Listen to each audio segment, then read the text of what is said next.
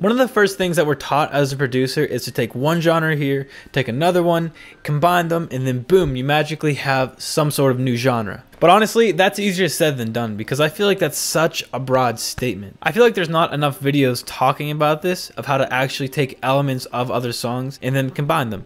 So in this video, I'm going to give you the most practical way to map out a song before you even start it. And as always, there's no right or wrong way to create, but starting with a direction to take your song in makes the creative process so much easier. So pulled up here, I have a triangle, and it's a genre triangle.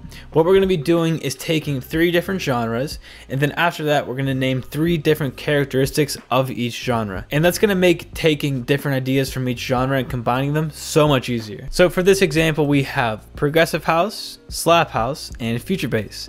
In my opinion, these are all pretty different genres, so I feel like it's a good example here.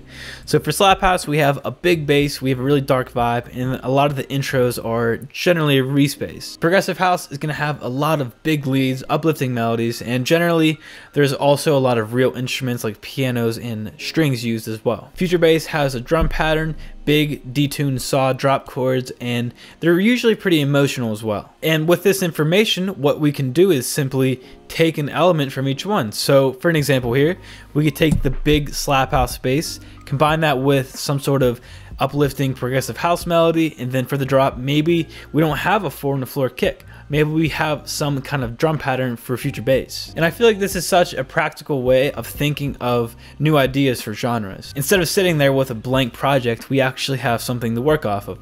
We can take an element here, we can take an element there, and then boom, we have something that we've never even made before. Another example is that we could take the dark vibe of slap house, have a nice Reese bass intro, and then for the drop, we can have some really big leads and maybe even some future bass drop chords. And maybe even for that intro, we could just make the whole song uplifting. So maybe we have like really happy chords, like a filtered piano, the intro, and then have that build up to some kind of future bass progressive house drop. I feel like this just opens up so many opportunities to think outside the box rather than just creating something that you always create in general. And I also like doing this for artists as well.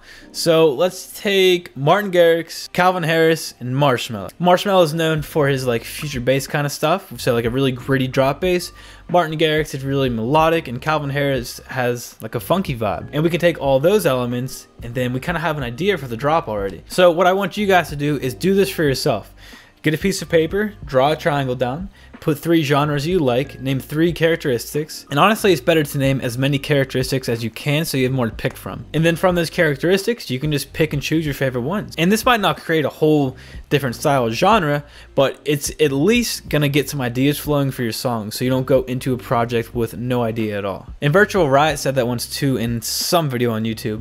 He said it's so much easier to go into a project with some sort of idea rather than just staring at a blank screen and just not knowing what direction you're taking in. So I hope you guys enjoyed this little idea. Let me know what you guys think of this. I just feel like it's such a practical way of just creating new ideas. So let me know, and then I will see you guys in the next video. Peace out.